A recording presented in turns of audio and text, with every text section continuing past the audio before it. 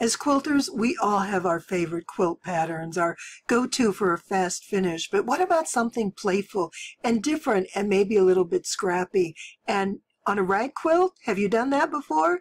I'm Lea Louise from Inspired Quilting by Lea Louise, and I want to show you this rag quilt that uses scrap fabrics to accent and enhance particular colors in the quilt.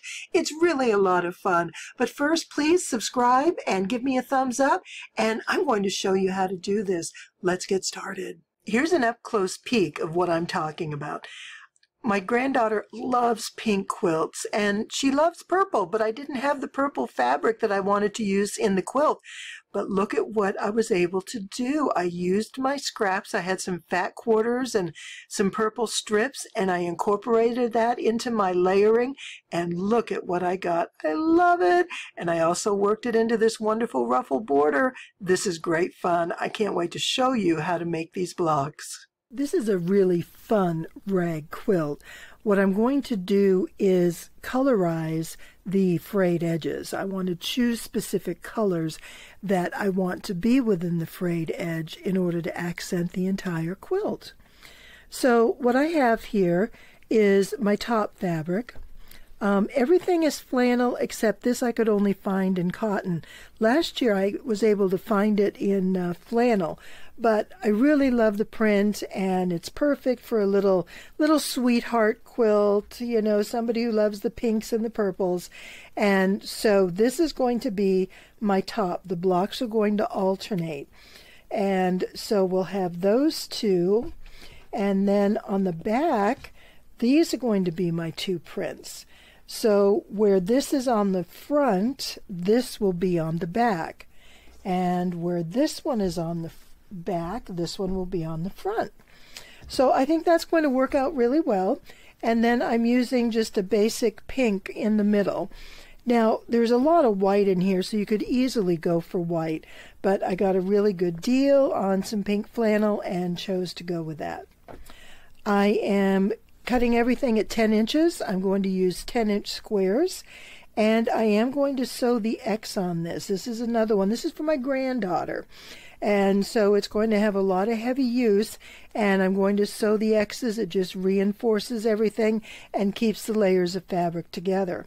But there's one other thing that I'm going to do, and I want to show that to you here. I have cut out one purple square for each square of the quilt, and I'm going to insert this in the layers of the flannel in between them in order to get this purple rag around each of the frayed edges. Now, granted, some of these are mixed. Everything's a batik, but they go from purple to lavenders. There's blue, purple, green, so there's an abundance of different colors that I'm using. But the base color is primarily purple. And what I'm going to do is put this layer in between my cut squares. So on this one, I have my flannel back, my flannel middle. Now this is in place of batting. I'm not going to be using any batting for this. And then I put a layer of purple before I add my top layer. So this quilt is going to have 4 layers. Now this is a very lightweight flannel. I think they call it like a flannelette. And then this is going to be 2 pieces of cotton. So it's not going to be terribly heavy, but all those layers will make it nice and warm, which I think is just perfect for what I need. So you can see as these are stacked, these bits of purple are showing through at the edges. So when this is all sewn together and clipped and washed and that frayed edge is exposed, we're going to have some purple colors in between the blocks, and I think that's going to be a lot of fun. So what I want to show you first is how to set that up. So let me get these first set of squares cut so you can see how I'm doing this. Where there's a floral on the front, there'll be a floral on the back, and then the pink middle. And so I start with my bottom layer first, and the right side goes to the outside. Remember, when you're doing a rag quilt, the right side is always to the outside. Then I'm going to put down my middle layer. Now I'm also going to put this with the right side down. My experience with rag quilts, and I've made quite a few, I find that when they fray, it's the bottom side of the fabric which tends to be more visible, because as this is clipped and it's sewn, it lifts up, so we see this outer edge more than this, and I'd rather have the pink exposed than just this white interior. So that's my thought process there. And now, before I put the top layer on, I'm going to put in two 10-inch squares. And these have been cut to 10 by 10. And I just want to put this right here. Oh, I've got to cut those selvages off. Almost forgot. Yes, definitely. Rag quilting, always cut those selvages, because you will not get the fraying with the selvages still intact. Even if you just leave like a little 1/8 of an inch, you're not going to be happy because it won't fray. This edge is woven much more tightly, and it just won't fray. It gets really tightly wound together, and it stays that way. So what I do now, my camera stand kind of limits my space as far as the visibility of what I can show you. I can't do the whole width, but I think I can do two squares together. So I put my first purple block in, and I'm going to line up the edge right where I'm going to cut. And if there's extra, it can hang out over here, and that's fine. Now I'm also going to, oops, that one's got a wrinkle. These I do make sure they're pressed, because if those middle pieces are not pressed well, it can get kind of messy. You don't want any wrinkles in there. Okay, now this one is right on the 10-inch, and they line up well. So when I cut my 10-inch, I'm going to be right between those two pieces. Now all these fabrics came from fat quarters, so I didn't have width of fabric in order to cut these in long lengths. That's why I'm going to this effort in order to do that. Now I could have bought some purple, but I had an abundance of it. And I had these fat quarters, and you can tell some of these are a little funky. I don't know just what I would do with them. Great for scrap quilts, great for rag quilts. So here's a good way to utilize, not use up or get rid of, but to utilize an unfavorite fabric, and or color or print, or something left over that you did for someone special and it's not your style. Well, put it in the middle of a rag quilt. It'll save you the cost of his middle layer, and it's going to just make your quilt look that much better. So now I have my wrong side, or excuse me, I have the back side facing outward, and I have my middle layer. I have my color layer.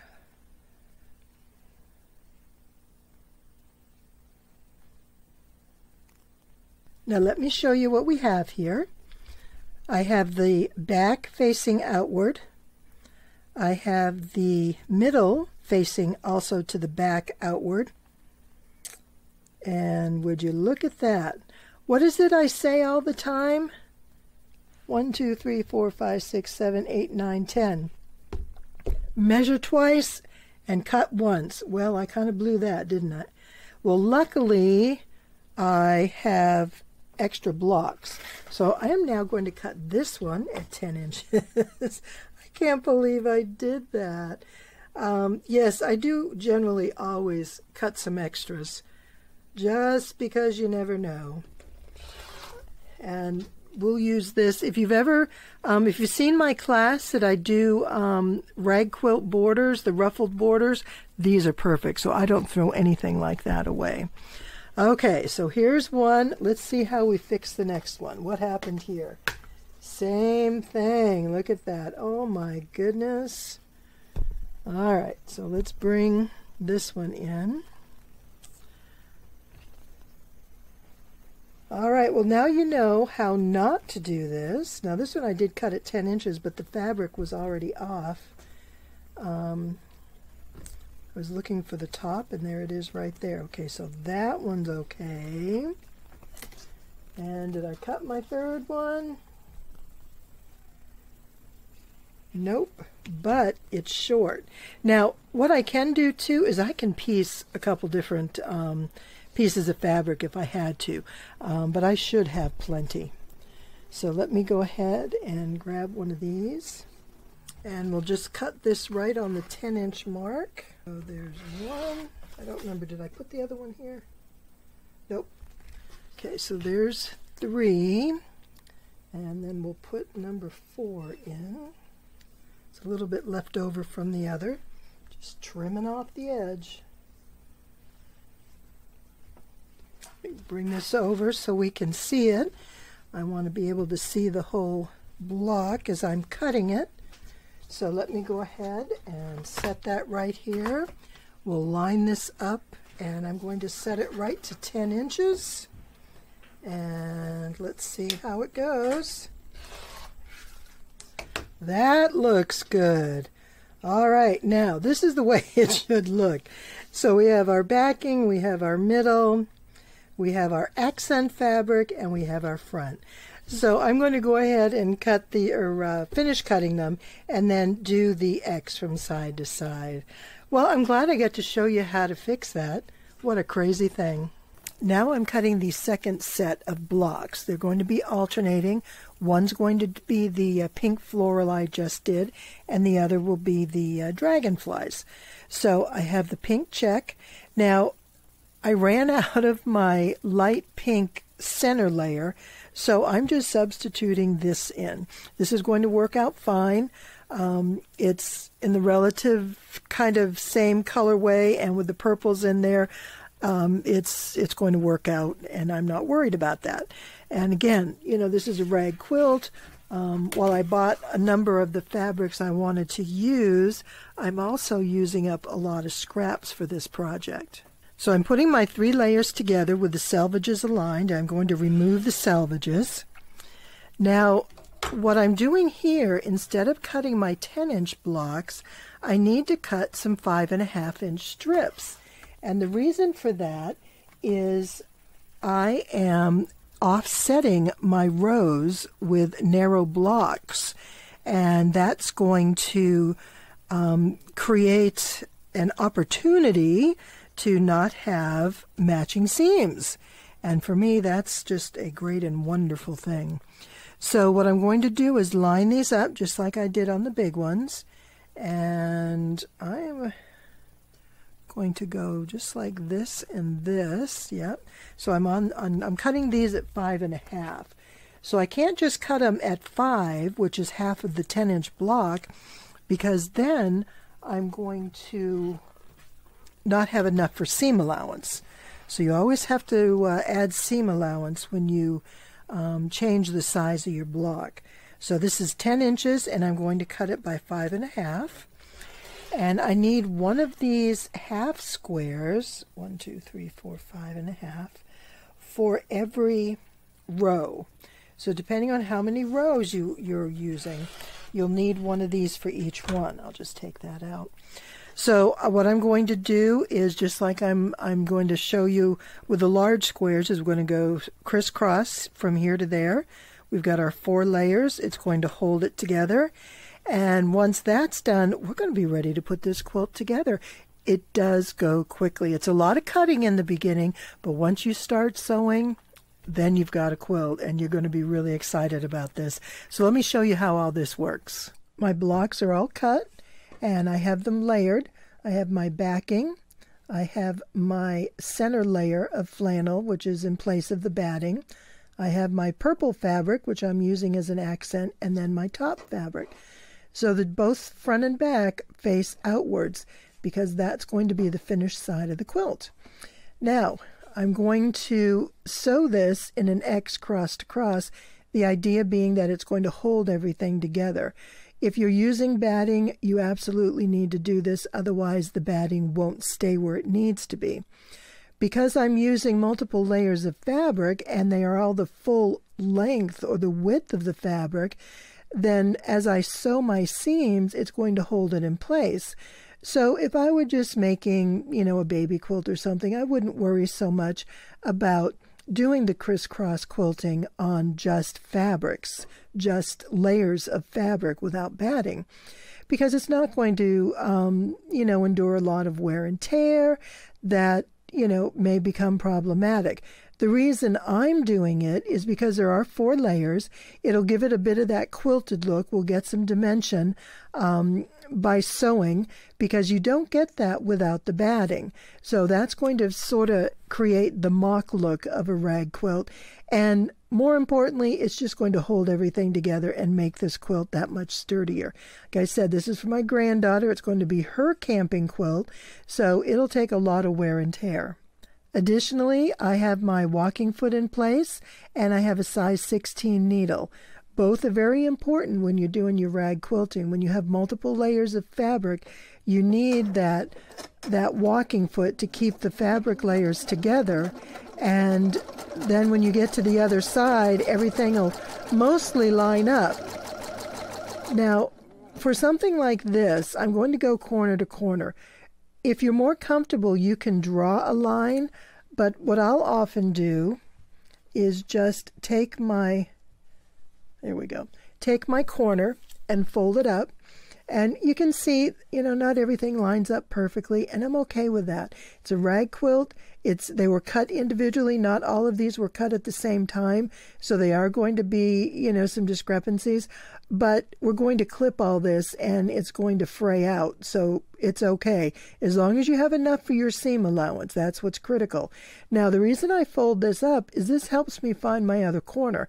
Rather than go through and draw lines, just fold your fabric up so it's pretty much in the middle, and then you follow the corner, and it's going to take you to the other side. And if you just follow all the way through, keeping this, you know, nice and square so it's relatively even on each side, and then just fold this open, and you can see your other corner, and when you get there, you're all set.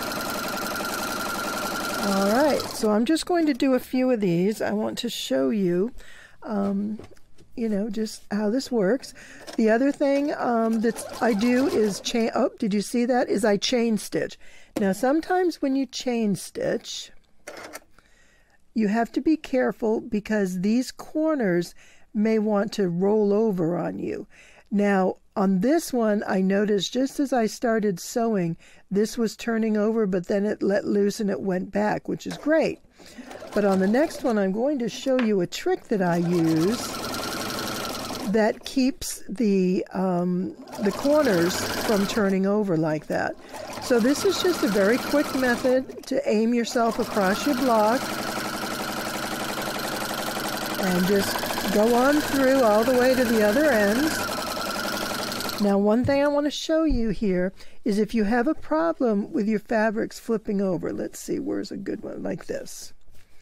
Okay, these corners are all pretty much in the same place. Now, if I start right here on that corner, right at that point, there's a good chance this is going to lift up. Now, if I start sort of just off the corner one way or the other, and in this case, I would go to this side versus this side, because this is more outer edge, this is going to catch them both. Just because there's a little separation, but coming right in that little nook right there allows me to swing in and get my corner sewn without it flipping over. And then if you had to come in at an angle, then all you need to do once you, you know, stitch maybe a ½ inch or so is go ahead and straighten out your seam as you're sewing. This is not a seam that's going to match anywhere or anything. It's just basically not much more than basting. It's sort of the quilting of this particular block, and it holds everything together so that as we sew the seams, it's all in one piece. Okay, so now I did the chain stitching, so I'm going to come through and clip these, and you want to keep these threads short. You don't want a lot of threads hanging. In other words, you know, clip them and trim them as you go, because you don't want those threads hanging loose in your rag quilt, because when you go to do the fraying, they just don't fray well. Now, another thing to watch for is, as you're sewing, if something feels thicker or something of that nature, it's not uncommon for one of these pieces to fold under while you're sewing. You've probably had that happen when you're working on your quilt sandwich. So just, you know, keep that in mind. And generally you're going to feel that because your hands are becoming accustomed to what the thickness should be. And when you feel something that just doesn't quite seem right, then take a look and find out what's going on. Let me go ahead and we'll get through this one. I don't want to sew that thread in. All right, and then we have one more. And then what I want to do is show you how we do the half blocks. It's a very similar process. There we go.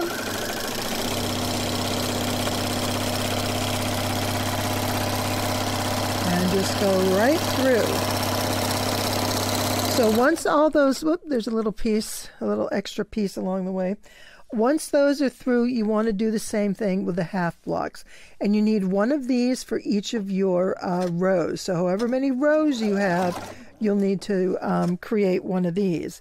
And again, it's just, you know, aiming yourself from one corner to the other. And what I do is I just hold this corner with my thumb and finger, and I hold it more or less in line with the presser foot. And I just sort of aim to my finger. And as long as you know, hit it relatively straight on, you should be okay. It looks like these are kind of moving around on me. All right, so we're going to do the same here. And again, chain stitching is a great time saver. Not to mention it saves on a lot of thread. You know, I find when I quilt, I sometimes end up with way too much thread on the back. And I'm always, trimming off those threads, you know, before I do the quilting, because I don't like threads showing through the front of the back. Okay, so let me do one of each of these to show you the second step. Oh, I already did this one. Okay, so we did rounds 1 and 2 here. And let's go ahead and do the second stitching here. I gotta move that. All right, so again, we just go corner to corner. And that's the extent of it. There's nothing, you know, difficult, complicated, complex at all. It's just sewing it in place. And even if it's not perfect, it's okay. I kind of go with the name rag quilt.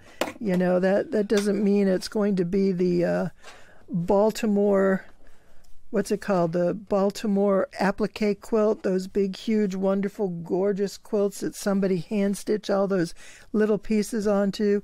That's not where we're heading with this. We are making a utility quilt that's going to be soft and comfy and pretty to look at, and it's going to endure years, many years actually, of use and lots of love, I'm sure. Okay, so next thing we're going to do is put our quilt together. So let me show you how that process will work. I'm going to begin sewing my blocks together into rows. And what I generally do, particularly on rag quilts, because they can get a bit heavy and bulky, is I'll sew 2 rows individually and then sew them together.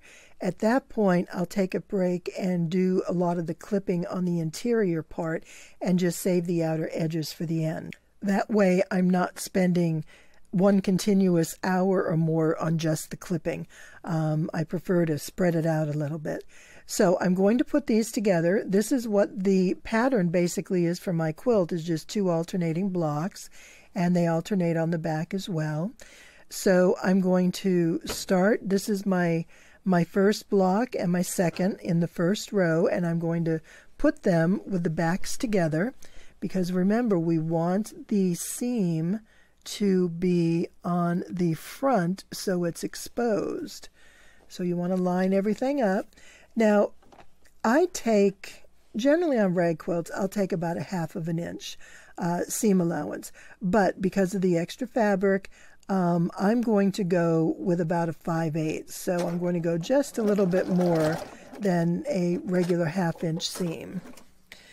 So I'm going to line up my blocks, and you can pin them in the middle if that helps, just to hold it together. The walking foot is a big asset. It really does a lot of work for you, though I still keep my hand to the back just to make sure everything is in line. I hold these fabrics together just so nothing shifts or moves, because even with the walking foot, I have a lot of fabric here, and these pieces can move around. Now, fortunately, a lot of this is flannel, and flannel tends to kind of stick to itself. It's not a slippery, sliding fabric, which works out great. So there is row number 1. Now, row number 2, if I put this same block in line, I'm going to have matching seams. I do not want to have matching seams.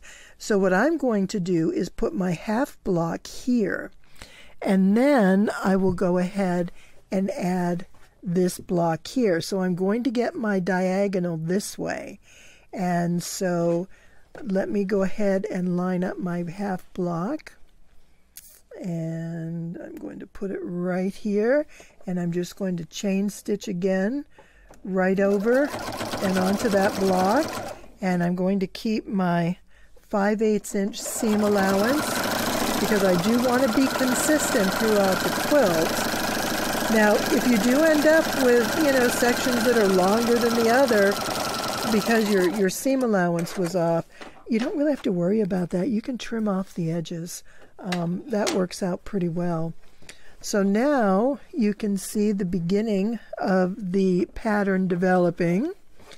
So this will ultimately be all the way over here, but for chain stitching purposes, this just works better to let it line up this way. So now I'm going to put my next block. So if you're just using 2 different fabrics, this is very easy to do in order, in order to, get your placement right. When you're using multiples, like you're doing 3 or 4 colors in a row, and you want them all to, follow in consecutive rows like stripes, you have to pay a little bit more attention. And then there's the totally random option, which is great. That's probably the easiest way to do it.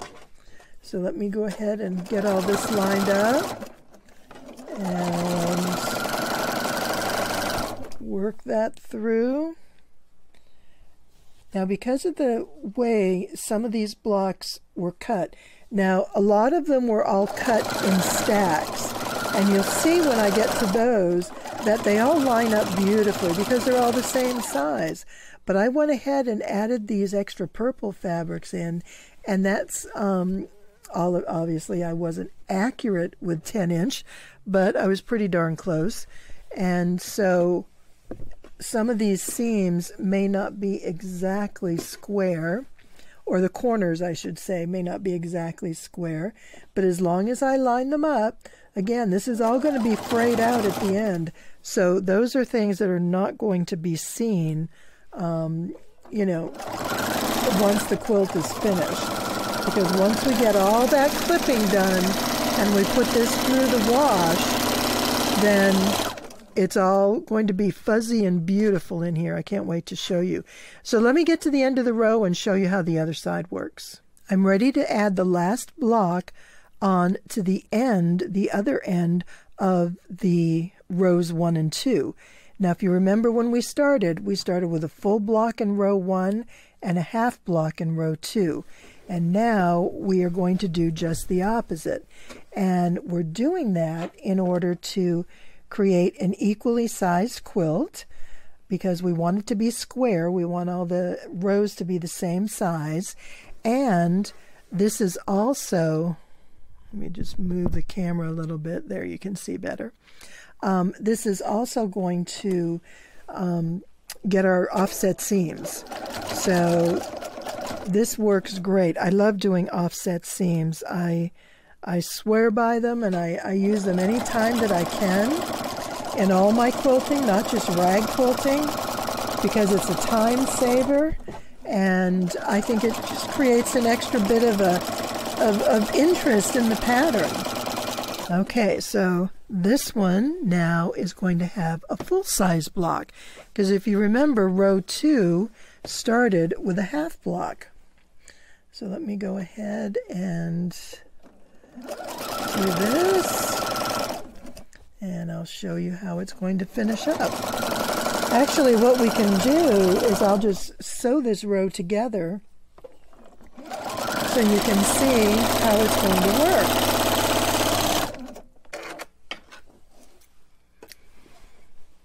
All right, just get these threads out of the way. I'd rather do it now than deal with a lot of them later.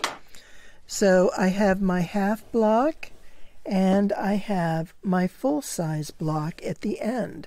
It's just they're in reverse order. So now what I'm going to do is go all the way back to the beginning, simply because it's easier for me, and lay this out. Now, as we chain stitched, you'll notice our blocks are not going to match up at this end. So we do need to clip our chain stitching as we go. You can do it all at once, or, you know, do it a few at a time. I always do a few at a time because if I get interrupted, you know, I don't want to be worried about, oh gosh, where was I? So I'm going to put this right here, and I'm going to pin this to this spot. Now, I will pin this first seam open on the top. The rest of them, I'll see them coming, so I can do it by hand. But the other thing that I do is I go through on the back side and I pin these, and I pin this side, because I'm going to be sewing in this direction. The needle and the pressure foot comes this way. I want to make sure that side of the seam stays in the down position, so it's right there. I don't want it to flip this way, and that way my seams will be open. Because if you sew this with, let me make sure, there we go. If you sew this with your seams all to one side, that is a lot of thread in just one place. So I'm going to go ahead and I'll put another pin here. Get it all the way through, and then let's get started. To begin sewing these two together, we want to make sure these corners line up nicely, and line up your seam allowance.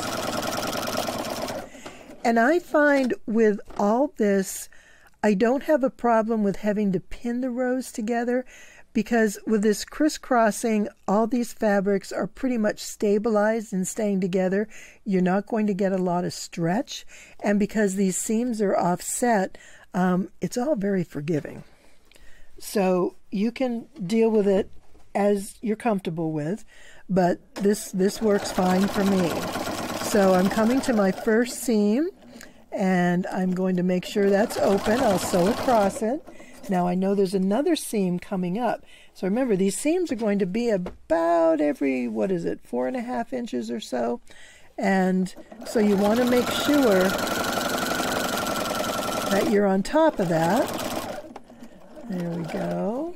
And we'll do this next one. I can put that pin away. I'll come right out to here.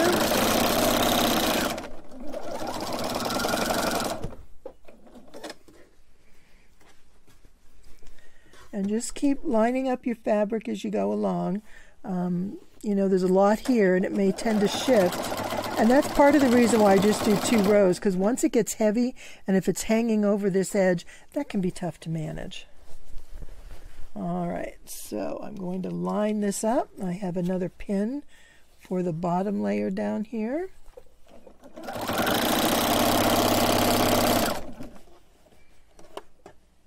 All right, make sure it's laying flat.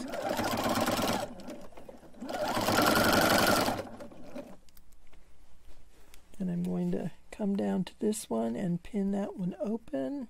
Like I said, I'm not worried so much about the top layer because I can see that, but I can't always see the back layer. And again, with the fabric, as much fabric as there is, you can't always feel for that extra layer. You can see not all my edges are perfectly even. As I said, when you have multiple layers of fabric like this, you know, they're going to be cut different sizes, and you put them together as best you can. All right, so we'll come down to this next one. Hold that one open. And then we just continue sewing and sew right through the seam. And I'm just going to finish this all the way to the end of the row, and then I'll show you what's happening from there.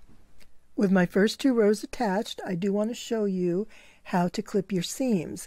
Like I said, I do this in stages, and that way I'm not doing all of the same thing repetitively over a long period. I like to break it up and spread it out. Now, I want to ask, who noticed on that last segment that I was sewing this seam there was no bobbin thread? I got down to where I turned off the camera. I went to adjust my fabric. Nothing. So I had to go back and redo that. I didn't know if somebody saw that. Generally, you know, somebody out there picks up those kind of snafus.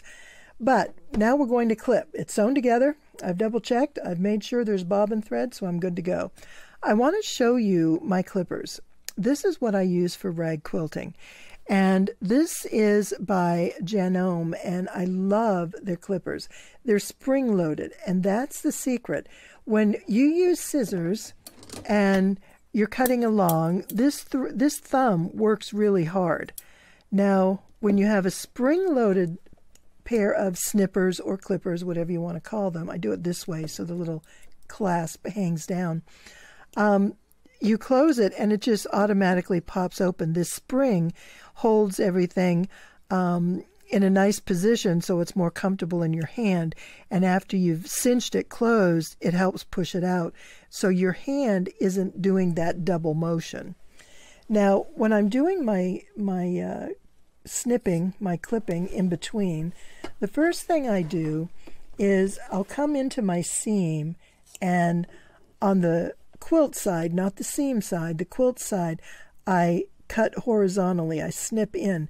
Now these are maybe a little bit closer than they should be. You want to leave a good 1/8, if not, you know, almost 1/4 of an inch. But again, because I have so much fabric, there's a less chance that any of this is going to come apart because there's just so much there to hold it. Now that I've done this, I can hold these two together and just clip down the whole seam. And so I'll just start here, and I go, you know, anywhere from 1/4 to 1/2 inch. I probably average at about 3/8. The raveling will be better, I think, the closer you go, because if those threads are shorter, they're going to be pulled out from the fabric much easier. And that's essentially what we're doing. This fabric is woven in, you know, horizontal and vertically. So by cutting the threads that go from this edge to this edge, all we have left here, let me just close these because I don't want to tag myself with them. So when we cut this like this, let's do it on this side. I don't know if you can see it up close. Let me do it right here. Okay, so get that purple out of there. So you can see how these threads are coming out. And so what's going to wash out are these short threads between the clips. And that's what's going to give us our ragged edge. So the easier we make it to wash out, the better fraying you're going to get. And that's where you get those nice big fluffy seams in between your blocks. Now I go to maybe 1 inch because I want to allow enough that I can maneuver this open when I'm doing that seam. And then when I come back and I do that seam across the entire row, I can just pick up those edges. So what I'm going to do here, let me just raise my presser foot, is I'll clip this way and this way, and then I'll be ready. Whoops, I didn't get the bottom layer. And then I'll be ready to clip that whole area. Now the other thing that I'm going to do here is do the long seam that joins the rows. So these are the seams that are joining the blocks, and now I'm doing the seam that joins the rows. The first thing that I do is I get up right next to that seam and I clip it here and I clip it here. Where that's sewn, it's not going to fray. So you want to clip up close because it's still going to hold things together, but we want to cut as close as we can, so we're going to get fraying on the outside. So I'll cut once in the middle of the seam allowance and then come to the outside edge. Now once I do that, a lot of times what I'll do is I'll go through and I'll do each seam that way. And see, I already did this one. And then I will just go through and do the long stretches. You know, and I change it up. It gets boring, but it works well. And, you know, if you've got a movie going or, you know, sitting there listening to whatever or watching or sitting outside enjoying whatever you may have out there, just you know, snip along and whoops, I don't want to lose it here. Just get yourself ready, and then once this row is done, you can set it aside, or this pair of rows, you can set it aside and you'll be ready to put your quilt together. Now, I do the same thing on the other side. Remember, these seams are offset, so I have to do it over here as well.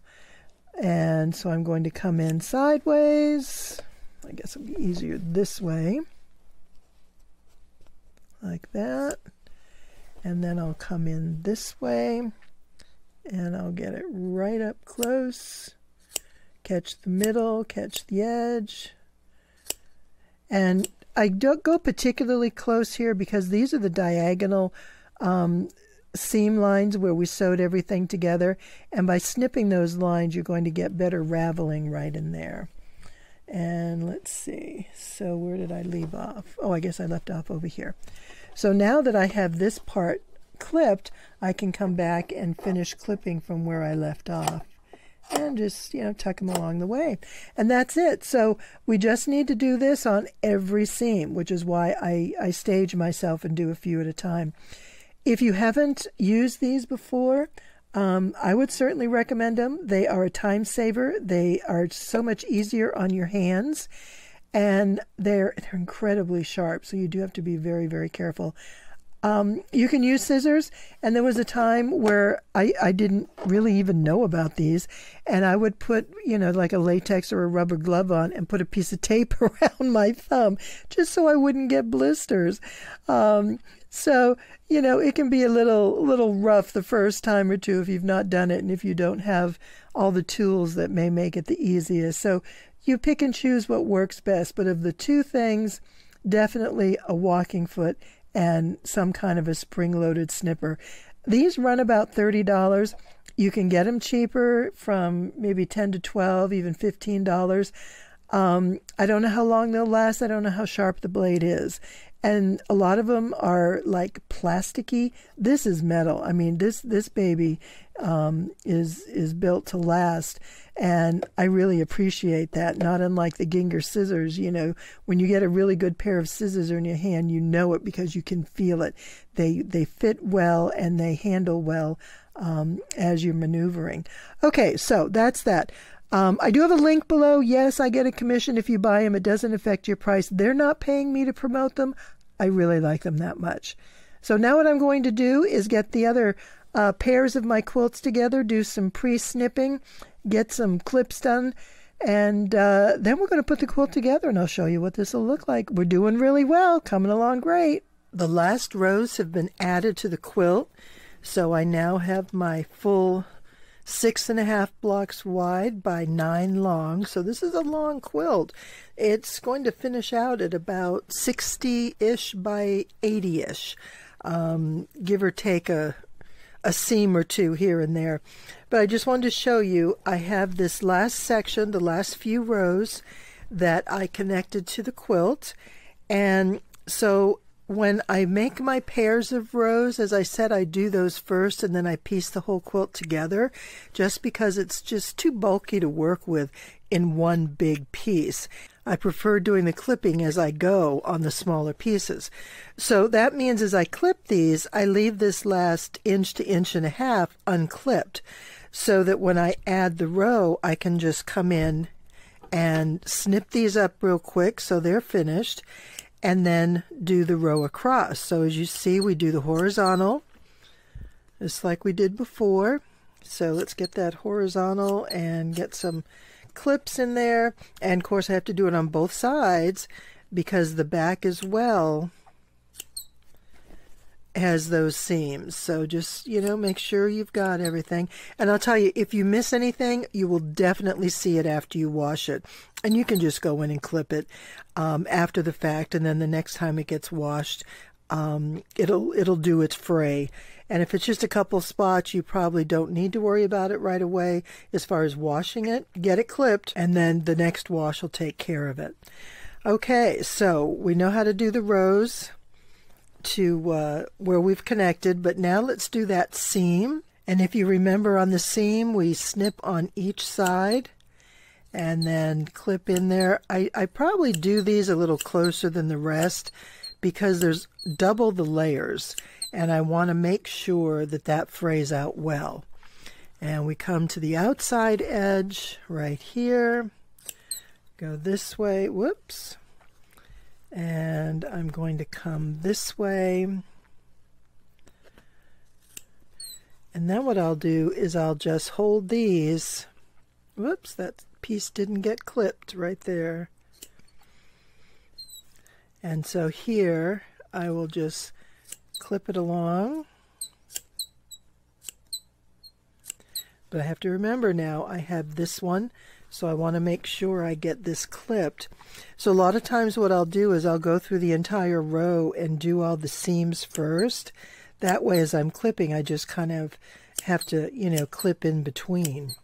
So at this point I would just have to clip from here to here because these two seams have both been done, just like this one. So let me just go ahead and clip this out here. Just like that. And then that's it. Get the clipping done.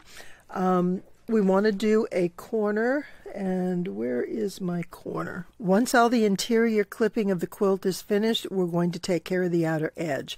And the first step is to do a double stitch line around that outer edge. The first line holds it together for the rag quilting. The second line is durability. So I sew it twice, and that's optional, but for me that works out well. So the first thing we're going to do is clip the corners. Just take this little tiny bit off. It doesn't need a lot, but just enough to bring that back a little bit from the corner. This will eliminate all that excessive knotting that you sometimes get in the corners, because as this fabric is fraying, if you have long threads, they may get caught together. And so let's see, I have my corner here. You can see that where it's cut, and I'm going to take a little snip inside and then one on each side and do the same over here. And then once the corner's finished, I'm just going to go all the way across the edge of my quilt around the entire perimeter, and also come in on these outer edges as well. Now, you may have already done these when you did the interior of the quilt, but I prefer not to do these, clip them anyways, until I sew, because once I sew this, I'm going to sew all the seams open around the outer edge, and then that just makes it a bit easier to clip. I just come in and you clip the same way no matter where you are. Just always clip into the seam, and that'll work for you. So clipping is finished. I'll go ahead and get this washed. The big thing to remember when you're washing is that you want to make sure there's enough in the washer. If you only have a rag quilt and it's on the smaller side and it gets stuck on one side, you'll get an uneven load, and your washing machine won't like that. So there are times if I have a small to medium quilt, I'll just put an extra towel or two in there. Get an old beach towel or whatever you want, and just throw it in there and do the wash cycle. Make sure there's a second rinse on there, and that's going to get rid of a lot of the threads. At that point, I'll take my quilt out. I'll shake it outside. If you're doing a denim or something, at this point you'll probably start seeing some threads raveling, some long pieces wanting to knot. Denim just does that. It's tough. Unless you really are doing a lot of clipping, you can sometimes get a lot of those strings on denim. But if that's the case, just, cut them off. If you have a knot right here, just pull that knot out and cut the threads even with your seam, and that's going to take care of it. Then once everything is washed and well rinsed and you've shaken it out and you've got off as much as you can, you're going to put it in the dryer, again with a towel, because the towel is going to help move it around and give it something to sort of bump against. You need that tumbling motion to keep the quilt moving so that those threads are coming out. And the more agitation and tumbling it gets, the more threads it'll come out. And then give it another good shake. If you find that you have a number of threads remaining, give it another rinse cycle. There will be some threads that'll stick, but over the course of a few washings, not only does the quilt get nice and puffy, but you'll lose those threads. They will eventually come off. Lint rollers work well. It just depends on the fabric you use and how sticky, I don't want to say sticky, but how much nap these pieces have, because if there's a heavy nap, then that can hold on to those little fibers more than something like the flannelettes that are much thinner. All right, well, I can't think of anything else. Do we have all those questions answered? Make sure you leave me a comment and ask if there's something that I've overlooked and not explained well enough. I'm going to get this in the wash and dry it, and then I'm going to show you what this finished quilt looks like. I love it. Oh my goodness, it is just adorable, and these colors are precious. Fun, fun. Okay, I'll be back in a few. And here's the finished quilt. It's 6.5 blocks by 9 rows. And it measures approximately 60 by 80 inches. It's probably 1 or 2 inches more in each direction. Plus, I did put the border on this, which I really like. This is where I started. So this is the first pair of rows that I demonstrated. I did 6 across, add the half. Then I start with a half and sew 6 across, and I make that pair. Then I repeat that. So here's 2, here's 2. And the 9th one obviously is an odd, so I just added that at the end. But I just kept this pattern in the alternating to, keep that stair-step look. I really like how it turned out. You see these lighter ones. These have a lighter purple in the what do I want to say, in the mix instead of being really dark. And it turns out that it ended up being a lot of the half blocks. But I really like it. And I love how these purple, oh goodness, what I want to say, these purple frayed edges just really frame a lot of the blocks. It adds a little more dimension. It's a lot of interest, and it's really fun to look at up close. I think I showed you that picture earlier in the video where you can see up close just how it looks. But I have a granddaughter who is going to be so happy to receive this quilt. I hope you enjoyed watching and that you got some ideas about how to make a rag quilt and maybe take on a different approach and think about it just a little bit differently in terms of how you can use up some of the fabrics you already have and create a beautiful rag quilt. Well, that's it for today. I hope you enjoyed. It was my pleasure to be here. Have yourself a wonderful, wonderful week and find some time for quilting.